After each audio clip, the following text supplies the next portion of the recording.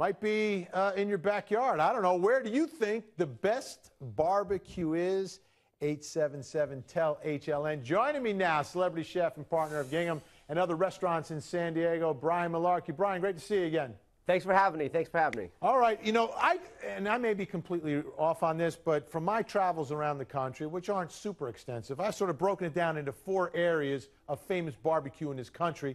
In the Carolinas, you got the Carolina-style barbecue, where you got the slow-cooked pork, no sauce while cooking, the vinegar-based sauces down in Carolina. They seem to keep it kind of simple down there. Yes, they do. I don't get out to Carolina. It's kind of fun. I'm glad that you have San Diego representing some barbecue out here because we're pretty proud of what we're doing also. Tell me about San Diego now. Are you guys influenced at all by being so close to Mexico and the way that you guys sort of do your barbecue? I would say maybe so. We're influenced by the ocean, of course. You know, we have great seafood. We have some great shellfish down here, great crabs and stuff like that. So we keep it pretty simple and pretty straightforward with that. We don't have our own kind of barbecue style. It's laid back out here in Southern California, but not so laid back that we want to watch something smoke or on the rotisserie for several hours. So me personally and my friends, we're more into the kind of fast. We don't really barbecue out here. We grill. Grill, yep. Now, I once worked with a guy from Memphis, and we went out for barbecue once, and I started to put sauce on my barbecue, and he almost killed me. And what he taught me, in the Memphis style, you know, you get the smoked pork, ribs, slab or pulled, and they do like a dry rub, and maybe tomato vinegar sauce on the side. But I'm telling you, he was going to kill me if I put barbecue sauce on my ribs. It was pretty funny. Rules are meant to be broken. I can't stand people that are like, don't season this, don't do that. If it tastes good, eat it, you know? If you want red wine with fish, drink it. So just go for it and have fun. Now, out in Kansas City, this is the one that's the one that gets a little bit messy, right? You got the slow roasted over a hickory pick.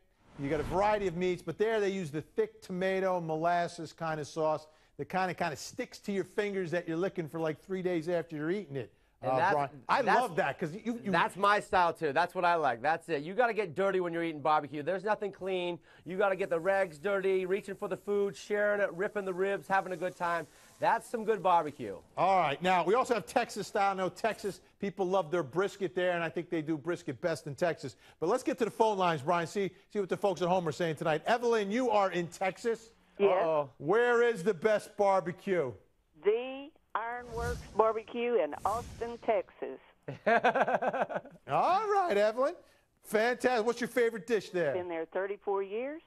They're right next to the convention center. People come there from all over to eat their barbecue. Southern Living talks about them. Jay Leno talks about them. They ship all over the United States. Wait, what was the name of that place again? What was the name of that place?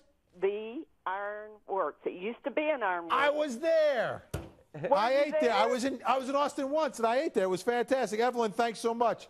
Hey, Lisa is in Ontario, Canada tonight. All right. Lisa, where's the best barbecue? Hello, Lisa. It's not in Ontario. Hello, Ontario. I don't hear Lisa. Do you hear Lisa, Brian?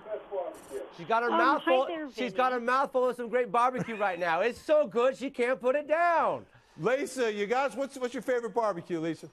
Well, Vinny, I think I misunderstood the question, but I'm going to go with your own home is the best barbecuing. Oh, and you know what? Brian Malarkey, you got some tips for folks who are going to be doing some barbecuing at home this weekend. Yeah, and my thought is, you know, if you're not a chef and you're not going to make your base barbecue from start, what the best thing is to go out there, get one of your favorite barbecue sauces and put your personal touch on it. You know, go get one of those nice kind of sticky molassesy tomato barbecue sauces, add some ginger, some garlic. If you want to Asian cowboy it up a little bit, you can throw some lemongrass in there, some ginger, cilantro, put some beer in there, put some whiskey in there, put your own personal touch on it. Make it easy. As long as the sun's out and the beer's cold, you're having a good barbecue. All right, Brian Malarkey, check out his restaurants in San Diego. Thanks so much, pal. Have a great weekend. You too. Have a great weekend.